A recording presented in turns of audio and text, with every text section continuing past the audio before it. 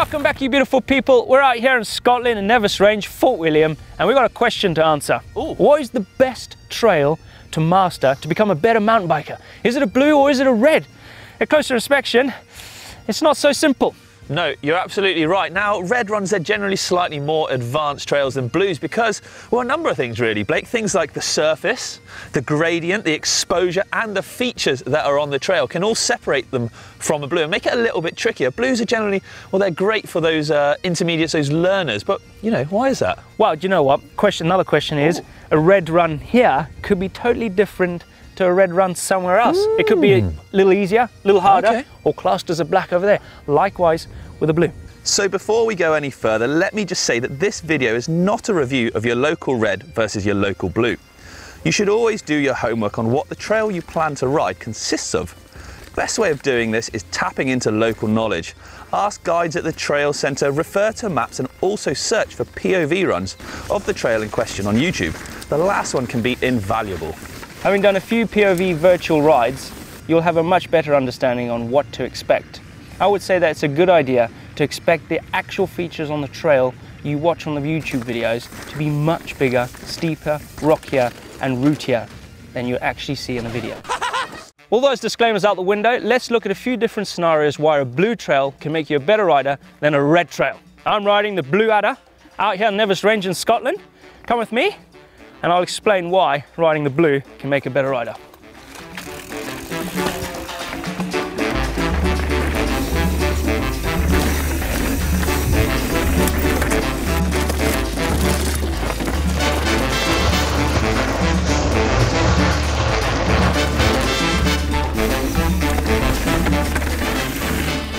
Here's a scenario, line choice.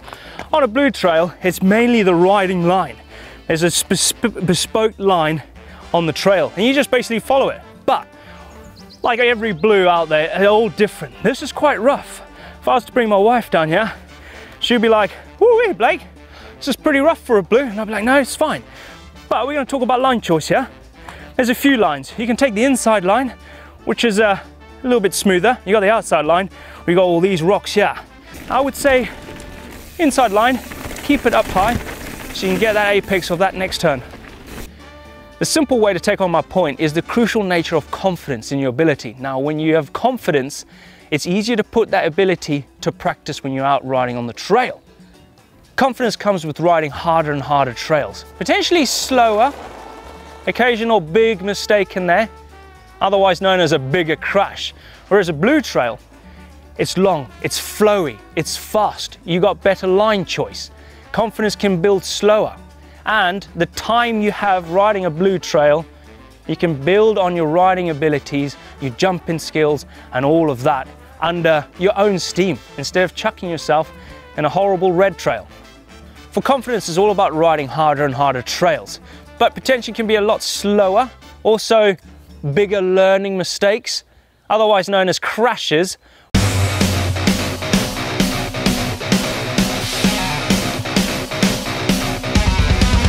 Whereas a blue trail, that's a fun roller coaster, fun packed, bang for your buck, a lot more. You can slow it down, you can speed it up, you can hit turns, you can work on all of your riding skills and your ability to boost that confidence, more so on a blue than on a red. And also, repetition. You can go back up to the top and keep nailing that same line over and over again, or jump, or turn, or rough bit. So I'm gonna just do loads of runs on the blue.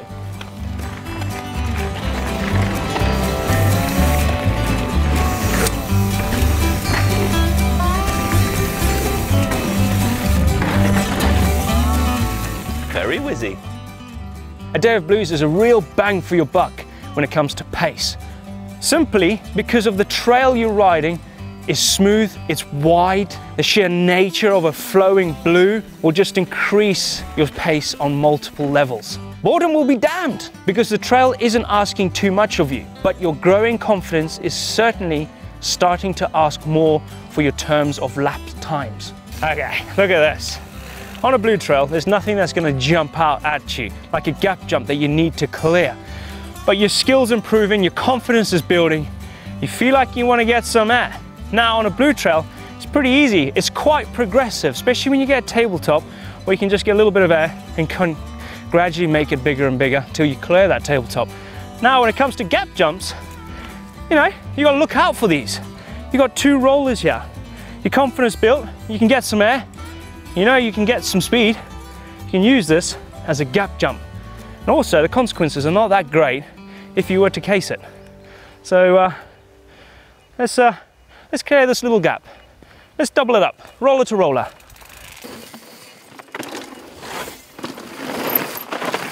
That. Now, when it comes to experimenting with gap jumps on a blue, like I said, it's a lot more forgiving. Whereas a red, the consequences could be a lot higher.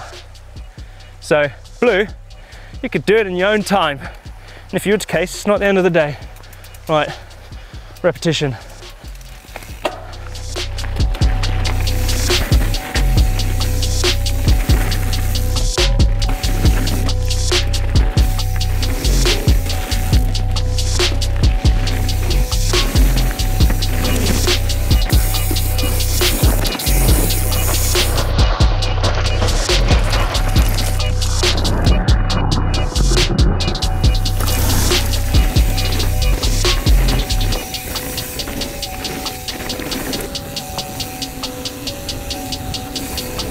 Right, here's a tip to help build that pace up throughout the day. You want to start off really slow. Do a few sighting laps of that blue trail. Get familiarized with what's on that trail and slowly build up that speed. You'll find that you'll be starting to get a little bit bored. Feel like you want to push on a lot more because you're excited. You just want to knock it down a peg or two, slow down, like I said, a sighting lap, and you'll see throughout the day, as the day gets older, the faster you'll feel like you'll be getting. By the end of the day, you'll be going triple the speed than you would right at the beginning, even though I said go slower. But you'll see that entering a corner, you'll feel a lot quicker. That roller, you might be seeing you can get a lot more speed out of that pump. The straights, you'll be tucking. You'll be going into a lot of places where you think, hell, I'm going really fast, but I feel confident because you slowly progressed up to that pace on that blue trail. That's why a blue trail is good for going a lot faster and building your confidence. Right, let's crack on down here because there's a few lines. Ah, line choice, yes. Brings me on to this section. Now, on a blue trail, it's normally just the riding line. Like I've said at the top, where it's a bit rough. But here, I can see 3 lines. I can see this line, the middle line, and the right line. Now, the right line is a bit more for the more confident rider, more experienced, if you're riding a blue for the first time. Whereas this one is the one that everyone would choose. But you can see there's a left-hander, and it's quite sharp. If you take the inside one, the left-hand rider's line, you're going to square off that turn. The middle line is a little bit rough on the exit, but it definitely gives you a nicer route into that left-hand turn. Now, if your confidence is high, you know, and you've built up to this point because you've done a few sighting laps, you can start to look at this. This is a bank turn. It's like a wall ride sort of thing. But then there's a little step here off this route. So when it comes to this section, you just want to get that weight over the back. But again, it all comes with confidence. But like I said, there's only one line on a blue, and that's the riding line. But when you get to sections like this, you can actually stop, look at it, and go, hell, I can conquer the middle one, or I can conquer the right one, or I'm just going to stick to the left one. Okay, I've put down a good case for the blue trail. What about the jaw-dropping red trail that all those advanced mountain bikers take on? So the first thing a red trail is going to offer you, or show you at least, is a wilder variety of trail, and this is something you're going to have to learn to embrace. The obstacles that can be on this track, well, they're going to be a little bit more varied, so sort of embracing that and taking your time to have a little look is definitely going to be really important. Reds can seem quite overwhelming, so the key here is to start with a sighting lap. This isn't riding slightly within your best pace, this is riding with the plan to stop at difficult sections and really consider your plans on how to approach each obstacle or section. The red should be seen as a big learning curve, so start with that thought at the top of your agenda.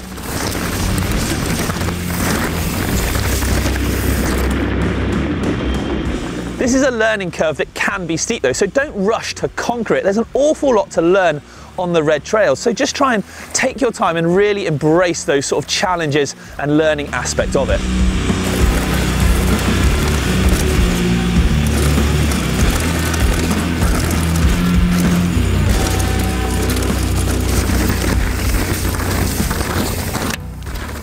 So we're just checking out a bit of trail, and actually this is a great example of how the surface of a red is very different to a blue. Those blues are much more manicured, much more smoother, and you can see on this, look, this red run, look at that.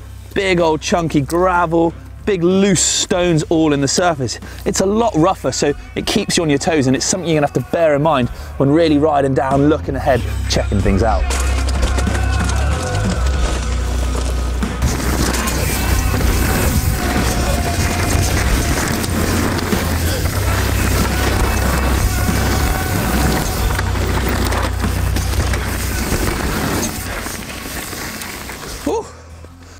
Right then, as you start to dissect the trails and take a look at sections, well, line choice might start coming into a little bit more, much like it has here. I've just rolled up to this section, and this is a definitive red section of trail here. You can see it's slightly steeper, but it's also rougher with this rocky roll over the top.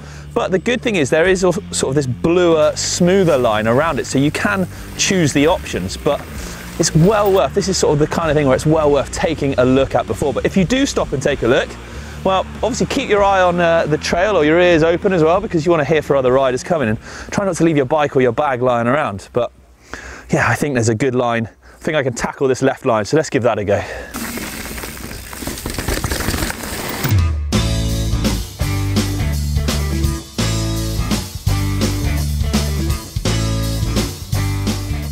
Right, let's talk jumps on red trails then, because this, I think, is where the biggest differences are. Now, we've got a bit of a path gap, a little mini road gap, if you like, here. It's not the biggest, this is entirely rollable still, because most features on reds are still rollable, but it's quite a distance to clear it all the way to here. You're gonna have to go pretty quick into it, so it's gonna take a bit of commitment. Now, not just commitment here, but actually it gets more technical after the landing as well. We've got quite a tight, very loose right-hander, so let's plop over it just to sort of see what it's like to begin with, and then we'll give it a beans and clear it as well. Ooh. Oh, that was a fairly steady run in that time.